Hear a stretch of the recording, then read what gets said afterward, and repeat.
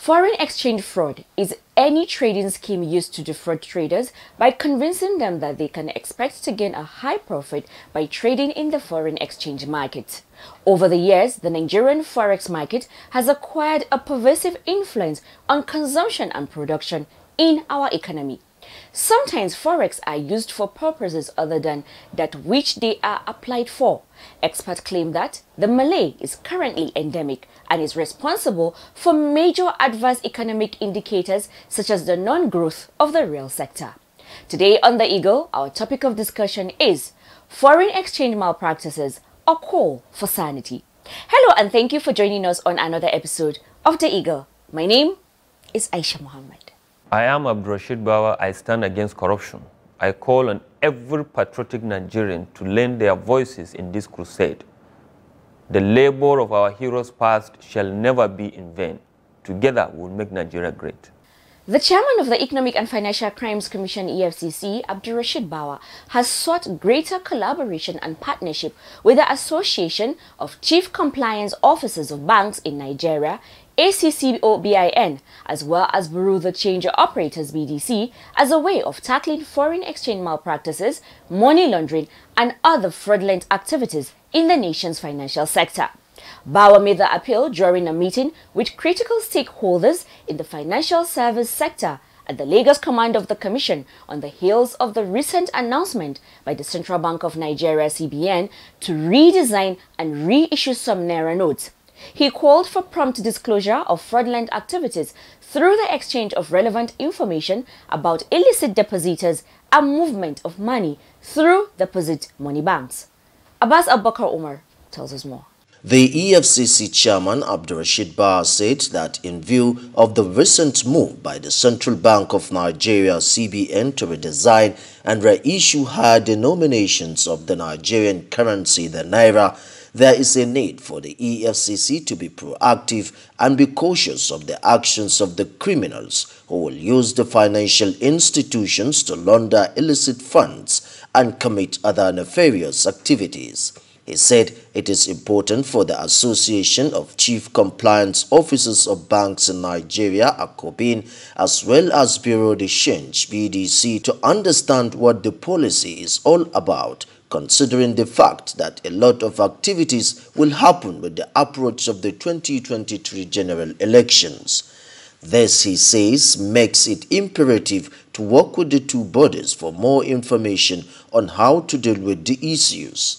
Bawa stressed that the EFCC believes that the financial institutions have an important role to play in ridding Nigeria of financial and economic crimes and charged the bank's compliance officers and BDC operators to be wary of activities of criminals who might want to use the financial institutions to hoard monies for the purpose of vote buying. He emphasized the need for financial institutions to take more seriously the issue of Know Your Customers (KYC) and improve intelligence sharing with the Commission. According to him, to forestall cybercrime, the issue of KYC must go beyond citing utility bills and receipts of customers. The EFCC boss also called on banks to continually develop vetting mechanisms with a view to addressing insider abuse by staff. In his remarks, Chairman of ACOBIN Boye Ogulade expresses satisfaction over the engagement, adding that the meeting is a good initiative which he hopes will be regular. The chairman of the Economic and Financial Crimes Commission EFCC, Abdurrashid Bawa, has called on the media to be familiar with the new Money Laundering Prevention and Prohibition Act 2022 so as not to run foul of its provision. He also emphasized the need for the media to continuously educate the citizens on the new Money Laundering Act. Bawa gave the charge in Lagos while declaring open a one-day workshop on financial crimes reporting organized by the EFCC for financial journalists. Again, Abbas Abubakar Umar has the details. Speaking through the Lagos Zonal Commander of EFCC Ahmad Gali, Bawa said there are certain provisions of the new law that is believed to affect media practitioners directly or indirectly. One of such is secrecy of financial institutions. He stated that the new law criminalizes the operation of numbered accounts and also mandates financial institutions to ascertain the beneficial owners of accounts before opening such accounts. The EFCC chairman stressed that there is a more robust requirement for due diligence and reporting obligation by financial institutions and non-financial business and professions to the Special Control Unit Against Money Laundering, SCUMUL. Bawa, who described as remarkable the role of the media in projecting the work of the EFCC in the past 19 years, also sought for greater collaboration and better information sharing between the media and the Commission. Bawa used the opportunity to express the progress being recorded by the Commission in the area of conviction, saying the Commission secured 2,701 convictions as at October 7, 2022, in addition to recovering assets running into billions of naira. He, however, said the Commission was not resting on its oars in spite of the conviction record secured so far within the year. According to him, the EFCC believes that more needs to be done to deter citizens from getting involved in financial crimes and discouraging the theft of public resources, adding that it is believed that some of these crimes could be prevented if the members of the public have the right information. Hence, the reason the Commission is intensifying public enlightenment engagement, and hopefully in a few weeks' time, the EFCC will formally launch its radio station. The EFCC chair, who had joined the program virtually, restated the determination of the Commission to tackle financial crimes in the nation's electoral process. He said the recent arraignment of persons arrested for inducing voters during the Osun governorship election should send a message to those bent on corrupting the electoral process that the consequences will be dire. I thank all of you for all the support, for all the understanding, and for all the encouragement for us to do what we have to do.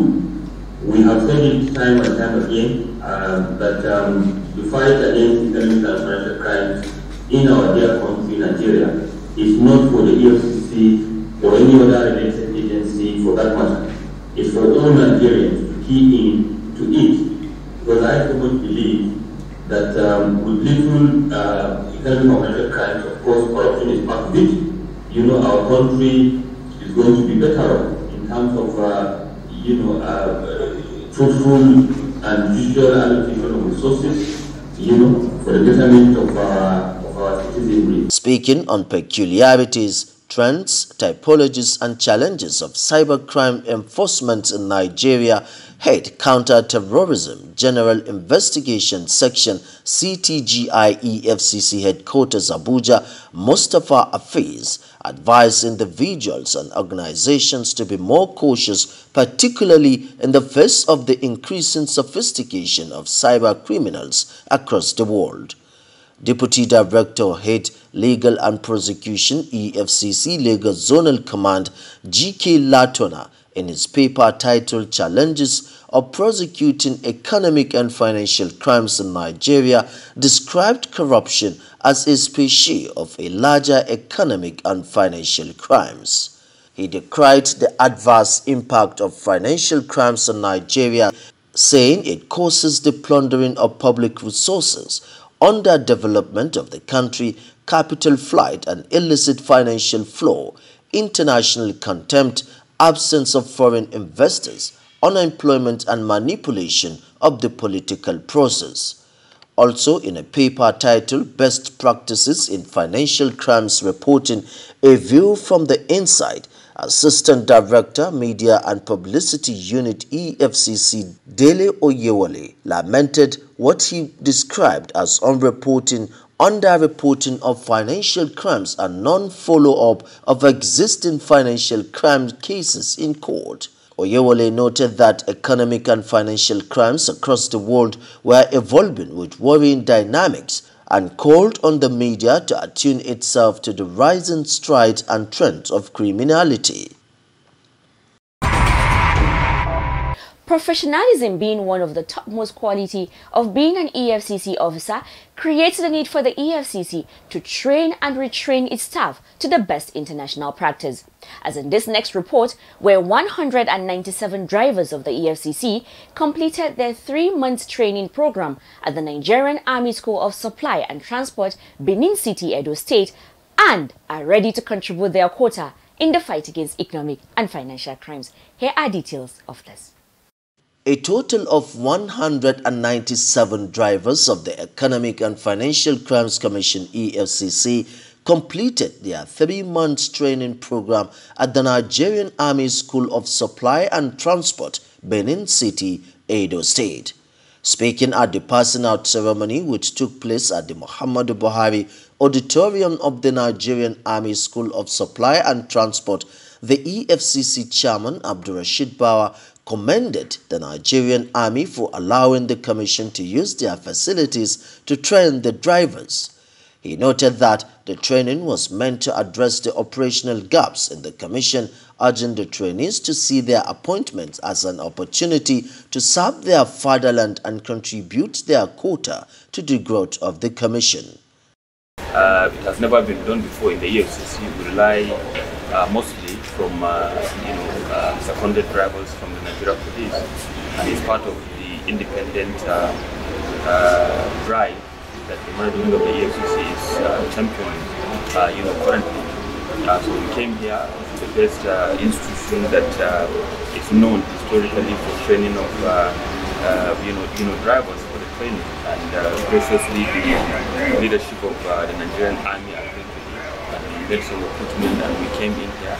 And today is their graduation ceremony, and it has been concluded, and we are very happy. Acting Commandant, Nigerian Army School of Supply and Transport Brigadier General U.T. Otaru, in his remarks, noted that the training has improved the skills and professionalism of the trainees to effectively function in the law enforcement environment. The training, the first of its kind in the history of the Commission, commenced on July 25, 2022 and featured both theory and practical exercises. The 3 trainees that distinguished themselves during the program, Omaji Adejo Friday, Ogbu Philemon Chigozie, and Adekule Adewale Bolahan, who emerged first, second, and third, respectively, were recognized. The passing out ceremony was witnessed by top management of the Commission, senior military officers, and family and members of the trainees. Abbas Abubakar Umar reporting for the Eagle. Forex malpractice is made possible by a network of collaboration, and it usually takes the consent of an entire institution to hatch, even though not everyone in the institution may have been involved at the initial plot.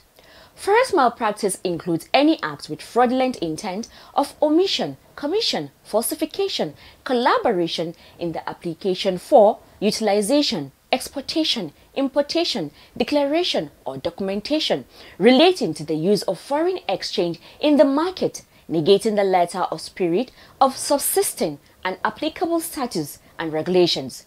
Ojochokutame Eche and our guest will be educating us on foreign exchange malpractice, a call for sanity. Thank you very much, Aisha, and I want to say a very big thank you for joining us on this segment of the program. My name is Ojochokutame Eche, and I'm here with the head Foreign Exchange Malpractices section of the EFCC, Assistant Commander of the EFCC, ACE Hawa Ringim. ACE Ringim, thank you so much for coming on the program. My pleasure.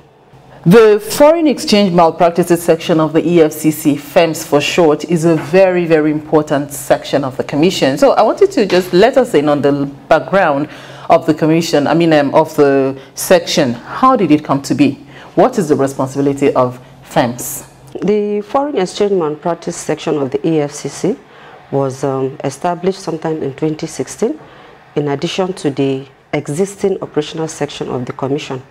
The section is charged with responsibility of investigating individuals and corporate body who illegally or fraudulently engage in forex transaction.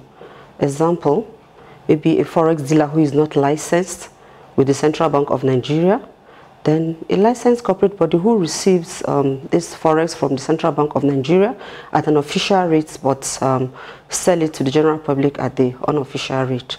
The section is also charged with the responsibility of investigating and prosecuting all forex fraud cases reported to the Commission by either individual or corporate body. Okay, let's dig a little deeper into the foreign exchange market in relation to fraud. What types of offenses do criminals perpetrate in the foreign exchange markets? Okay, there are a lot. There are a lot, really. But I want to look at a few of them, which include economic sabotage, money laundering, obtaining by false pretense, and diversion of funds. Let's look at economic sabotage. You know, the fraudulent and unlawful activities of these forex racketeers leads to the devaluation or weakening of our currency, which is the naira. And this naira is the major determinant of the national economy. So when anybody that does that have at least committed an offense of economic sabotage. Money laundering, you say the Money Laundering Prevention and Prohibition Act 2022, Part 2, Sub 2.1, clearly states that no individual or corporate body shall, except in a transaction through the financial institution, make a cash transaction in excess of 5 million naira for individual or 10 million naira in the case of a corporate body. When it comes to foreign exchange offenses, when an individual makes a deposit above that threshold, then in turns receive forex in naira, he has committed an offense of money laundering. The Foreign Exchange Manifestation also investigates cases of obtaining money by false pretense. There are instances where individual collects a naira in exchange of forex, knowing fully well that they don't have that forex. And in some instances, some individuals collect forex in exchange of naira, when knowing fully well that they don't have the capacity to give out that naira or the forex. So in such situations, the person has committed an offense of obtaining by false pretense. I want us to look at the economy. How do these frauds in the foreign exchange market affect the economy of Nigeria? Okay, these offenses greatly affect our economy. Example, depreciation of the naira. The policy of the Central Bank of Nigeria, which allows individuals to source for forex to pay for product or foreign services, put excess demand on this forex, thereby weakening the naira against the dollar. We have the increase in the cost of goods and services. When the strength of this naira is weakened or the value, more naira will be required to purchase goods and services, whereby leads to inflation. And the economic sabotage being carried out by this market racketeers leads to the disparity, is responsible for this disparity between the official exchange rate of the dollar against the naira. It reduces foreign direct investment. When the scarcity of forex in any economy leads to high cost of setting up business, and this scares away investors, which leads to underdevelopment and unemployment. I would like us to look at EFCC's role in the fight against malpractices, foreign exchange malpractices in Nigeria. You are in charge. How do you do it? What is the role of the Commission in all of this? Okay, the Economic and Financial Crimes Commission, that is the EFCC, fights against foreign exchange malpractice, dates back from the inception of the Commission, but it gathers more momentum when a special unit, that's the Foreign Exchange Malpractice Unit, was created sometimes in 2006. The Commission efforts towards this fight against foreign exchange malpractices is geared towards ensuring the stability of our currency. That is prevention of illegal selling of buying and selling of forex, which the Commission does through routine checks at the Bureau de Change market operations. We do constant routine checks on the Bureau de Change operations. Then prevention of unauthorized dealers in the forex market. We try to ensure that all forex dealers are registered with the Central Bank of Nigeria to carry out these forex businesses. Then compliance with the extant rules to ensure strict adherence of the Central Bank of Nigeria foreign exchange malpractice guidelines, that is including both the forex dealers and the commercial banks. And the Commission also does public enlightenment, that is to enlighten the general public on what constitutes foreign exchange malpractices and the implication of committing such an offense. For example, the commercial bank, when it comes to the distribution of PTA and BTA.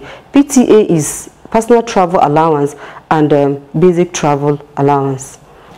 Well, you would agree with me that every good venture has its own challenges. So tell us, ACE Iringim, I would like you to let us in on the many challenges that you face in the course of doing your duties when you go out there to fight this crime in the foreign exchange market. What do you see?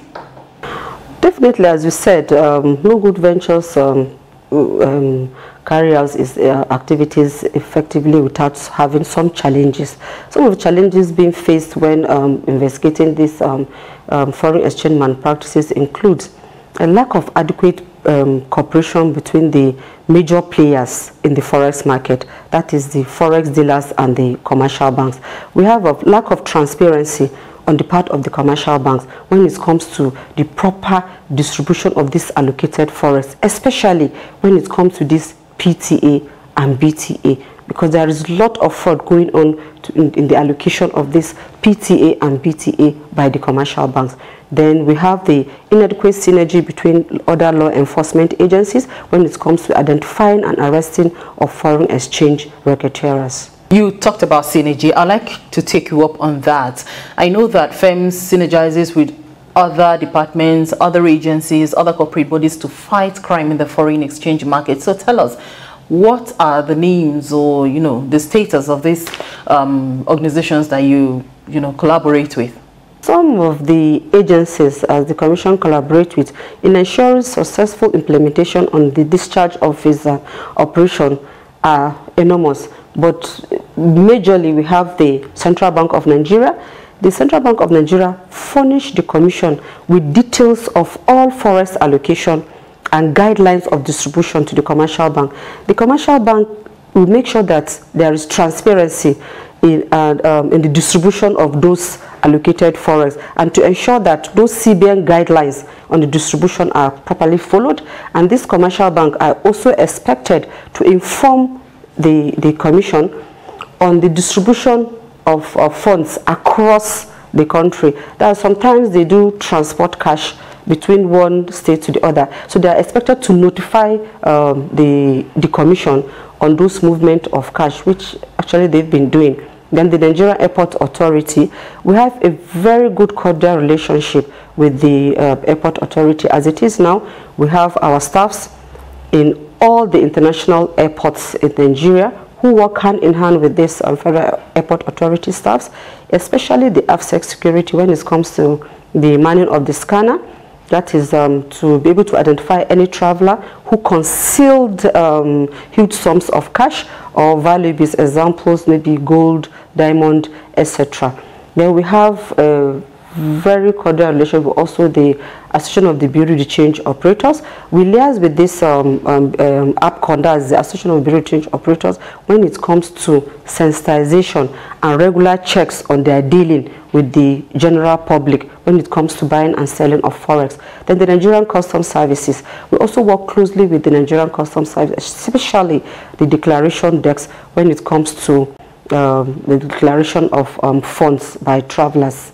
ACE Iringim, as a way of campaigning against foreign exchange malpractices, I know that FEMS, the section which you heard, is embarking on extensive display of banners and information, education and communication materials, that's IEC materials, especially at the Nigerian airports. I would like you to tell us a bit about this campaign. What do you hope to achieve? What is going to be the aim of this campaign? This campaign against the foreign exchange malpractice across all the major airports in the country is to sensitize the general public on what actually constitutes foreign exchange malpractices and the consequences and implication of engaging in such. Then the banners is also to sensitize the general public and the international airport users on the amount expected to be declared. That is the threshold that a traveler is expected to declare when coming into the country or going out of the country, as stated in the Money Laundering Prohibition Act, that is Part 2, Sub 3, Section 3. Okay, so ACE Hawaringim, what are your final words as we round off this segment of the program? Yes, my final word to general public is that crime and criminality doesn't pay. We are all Nigerians. We can see the situation of the economy, and this state of the economy is all caused by this market racketeers who manipulate the markets and at the detriment of the national economy. And EFCC will not relent in its effort to go after all these economic saboteurs, and will also call on the general public to join hands with the EFCC and be able to identify and report any person or corporate body seen trying to commit any form of economic and financial crime in Nigeria, so as to save the Nigeria as a whole. Okay, so thank you so much. We all have to join hands together to fight economic and financial crimes. Thank you so much, ACE Hawaringim, for coming on the program. My pleasure. Okay, and that's it from this segment of the program. We've been speaking with the head Foreign Exchange Malpractices section of the EFCC, ACE Hawaringim. I hope you got a thing or two there. My name is Ojo Chukutami Eche. Let's join hands together and fight economic and financial crimes together. Aisha takes over now. And that's it on this week's episode of The Eagle. Don't forget that you can send an email to info@efcc.gov.ng and speak to our officers or representatives on 0809 3322 and follow us on all our social media platforms at official EFCC for all matters relating to economic and financial crimes. Use the EFCC mobile app, the Eagle Eye, to report any fraud you see happening around you. You download the app, you follow the steps and report fraud on the go. And you can also take pictures of corrupt practices and upload them.